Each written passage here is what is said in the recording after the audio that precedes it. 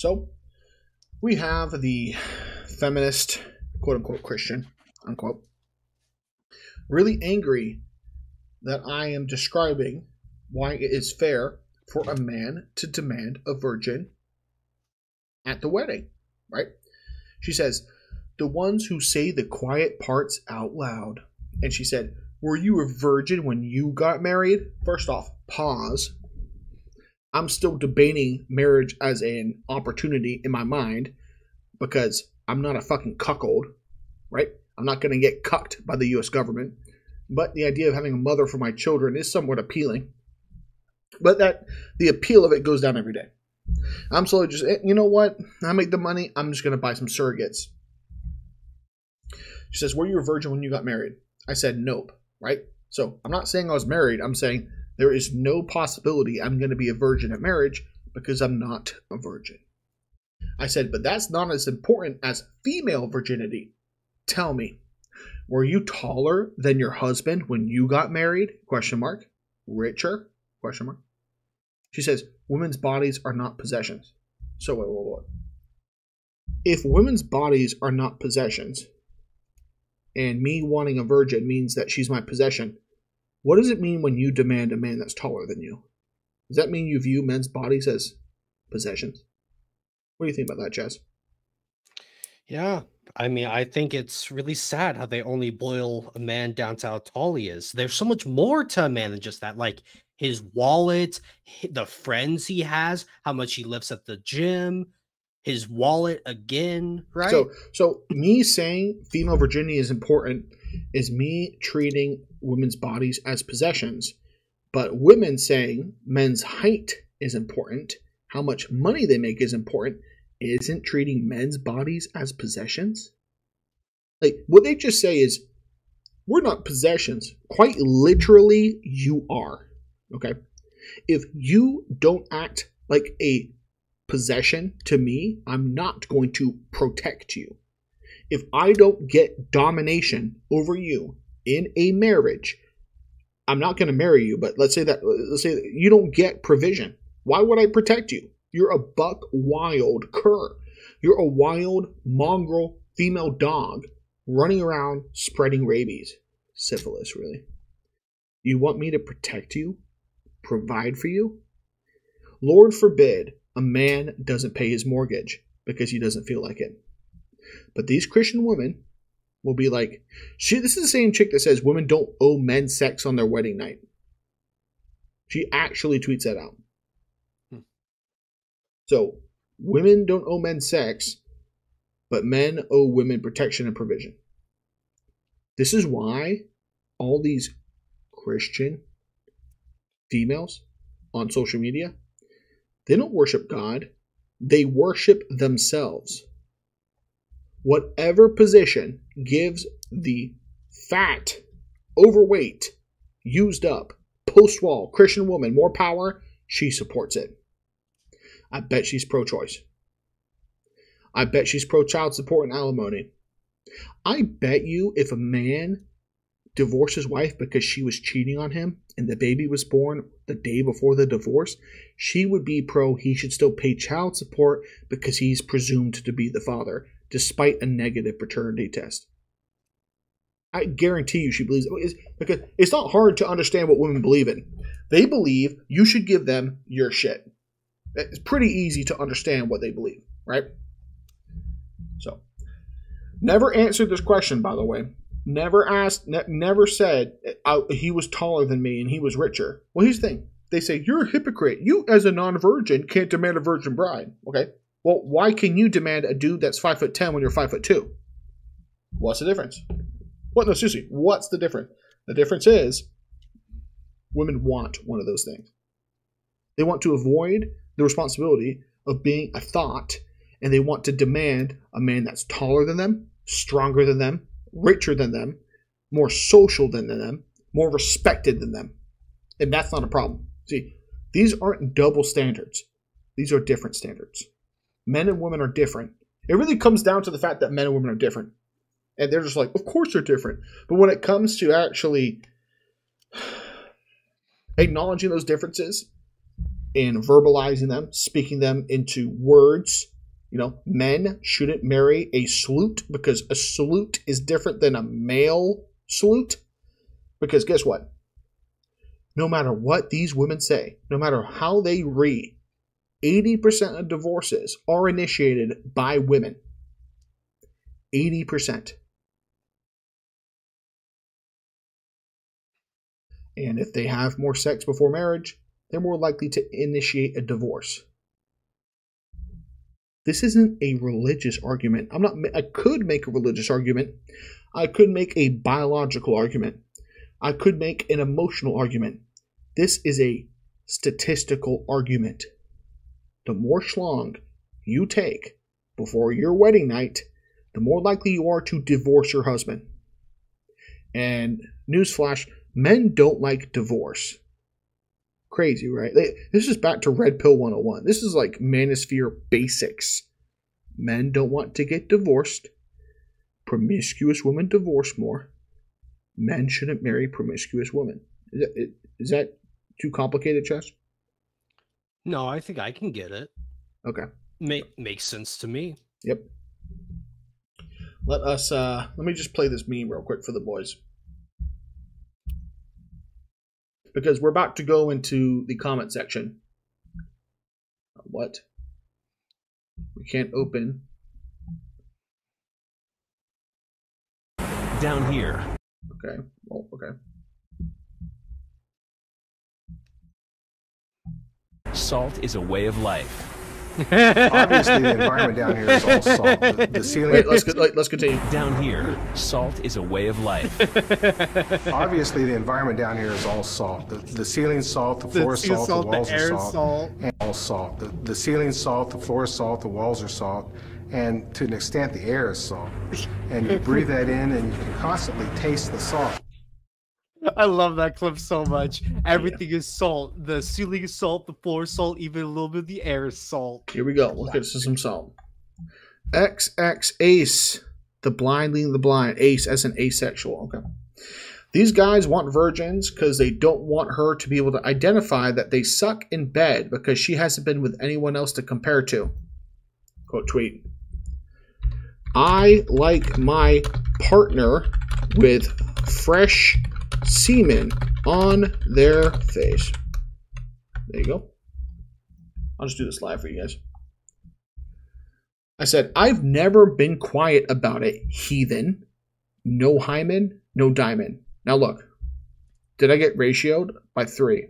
55 comments, 52 likes, right? This tweet has 345,000 views. People are interested in a man standing up and defending no hymen, no diamond. But let's assume half of them are feminists. So maybe I was clickbaiting. I only pissed off 171,000 feminists on Twitter. But hey, I'll take it. I'll take it. Let's continue. You don't, I've never been quiet. You don't understand how female anatomy works. What I say? I did not make an anatomical claim. Try again, non-virgin. I have to insult them, right?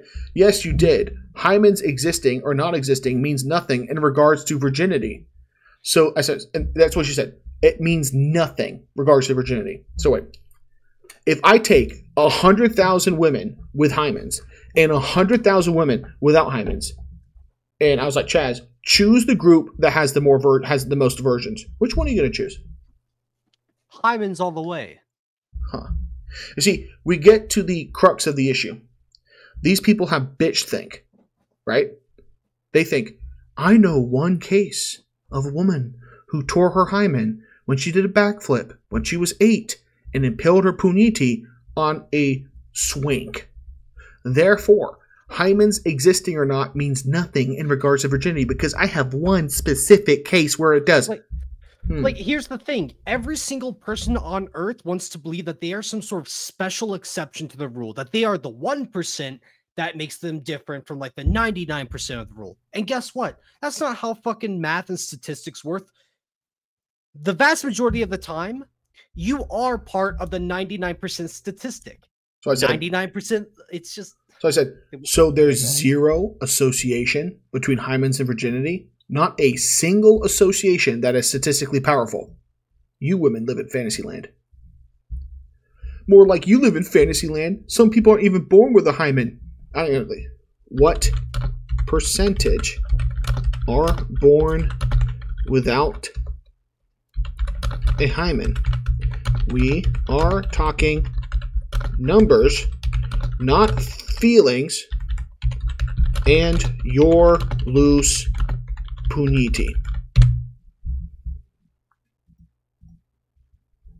The fact, can the hymen tear an accident? Yes. What percentage of hymens that get torn are torn off an accident? What percentage of women without hymens are born without hymens? I'll tell you that. It's less than 1%. It's like 0.05%. It's tiny. Negligible. Not significant. But I'm talking to men here on this channel. You guys can understand that, right? Let's say someone walks up to you completely covered in blood, right? Uh-oh. What's your reaction? Someone just got fucking stabbed in the alleyway. Yep. Right? Yep. Or just soaked in blood.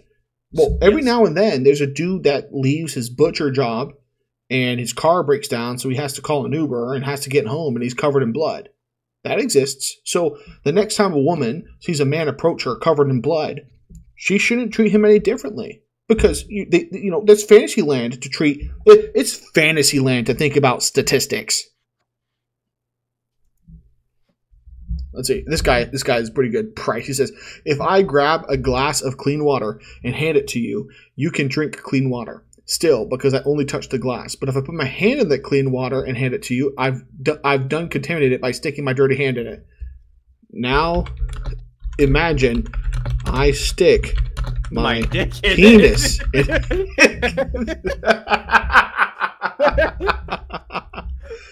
Oh, man. And then they say, thankfully, I'm not a glass of water. It's just, God forbid you make some kind of comparison. They always then try to make it out like you're comparing them to an inanimate object. It's just...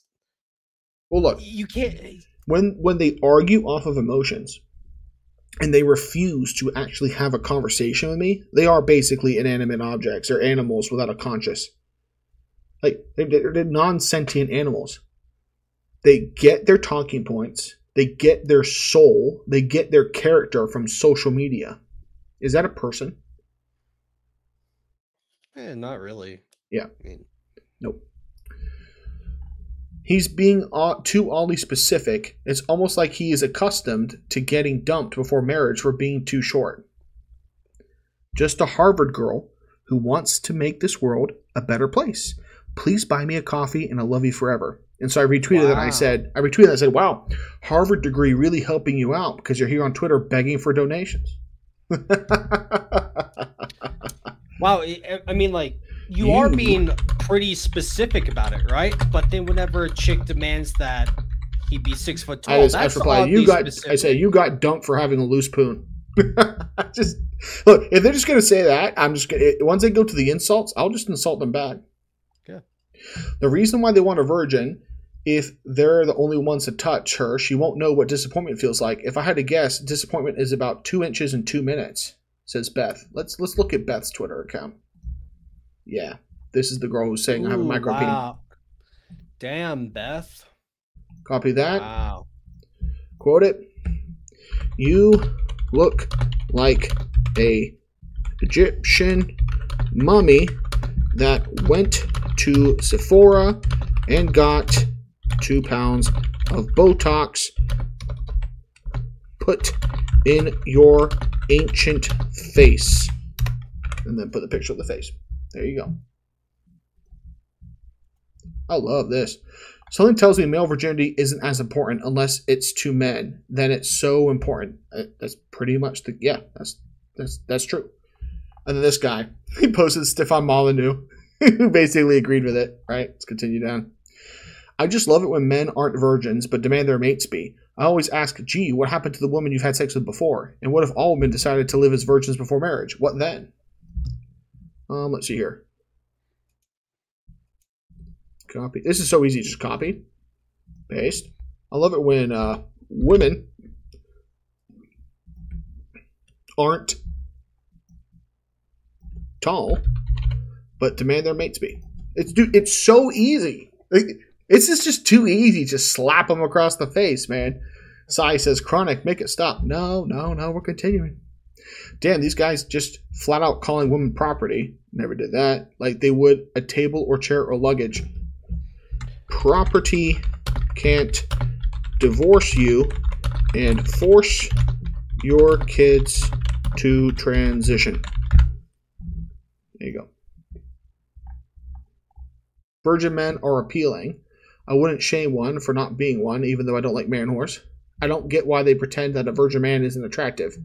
Less likely he'll cheat on you. He'll react better at your touch. You're generally unique to him. I completely agree with that. I actually completely agree with that. It's true. I would prefer my daughters marry a virgin man. I do not understand the logic in the screenshot. If you're tall and rich, your virginity is not important. It's literally yes. Literally, as a man, yes. It's just, hey, Jess, who do you think gets more bitches?